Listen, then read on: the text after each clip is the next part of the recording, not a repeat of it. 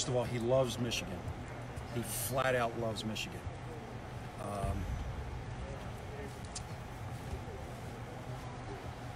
The game against Iowa, the football game against Iowa, he was in the first row behind the defense. He was cheering as if he was an undergrad. And when they came off the field, I don't know if anybody saw this, 2 or 3 of those guys came over and gave him a pound because they knew he had their back for, what's a football game, 60 minutes?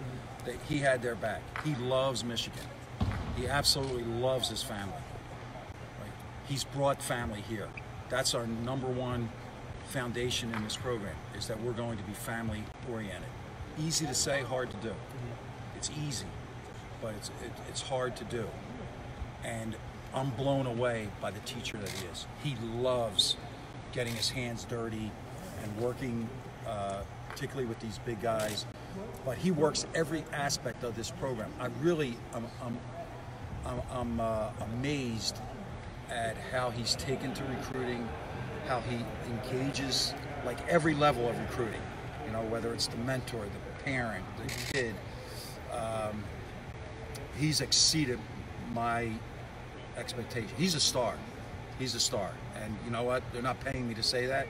He is, like, think about it. Michigan has been, right? Michigan's a blue blood. No one wants to admit that, but look at the record, right, under John Beeline. Well, this is going up a level because of Juwan Howard. So you're sleeping soundly. You don't have any of those last seconds. No, I've never slept soundly. I mean, look, this is I'm beat up for. I'm not a great sleeper, but I am.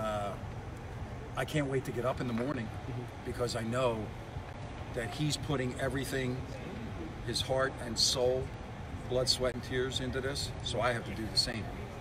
To be honorable to the offer that he made for me to come here.